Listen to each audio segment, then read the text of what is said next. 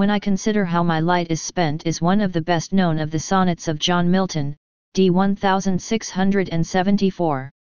The last three lines, concluding with "they also serve who only stand and wait," are particularly well known, though rarely quoted in context. The sonnet was first published in Milton's 1673 poems. In his autograph notebook, known as the Trinity Manuscript from its location in the Wren Library of Trinity College, Cambridge, Milton gave the sonnet the number 19, but in the published book it was numbered 16, see Kelly, 1956, Reverd, 2009, p. 569, so both numbers are in use for it. It is popularly given the title on his blindness, but there is no evidence that Milton used this title.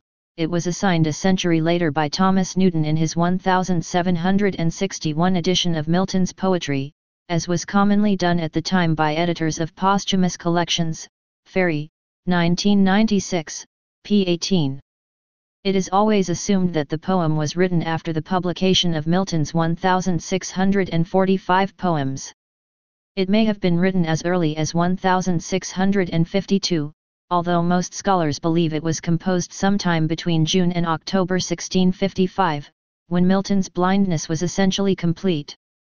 However, most discussions of the dating depend on the assumption that Newton's title reflects Milton's intentions, which may not be true.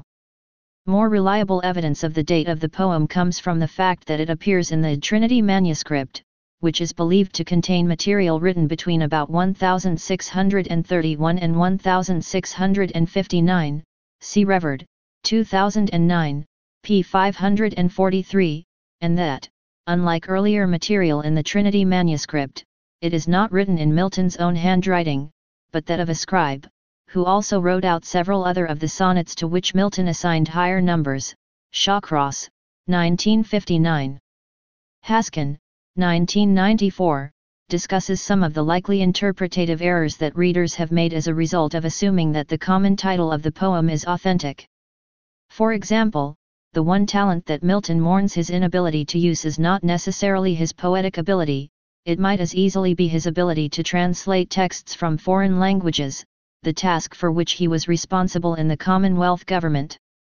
However, the references to light and darkness in the poem make it virtually certain that Milton's blindness was at least a secondary theme.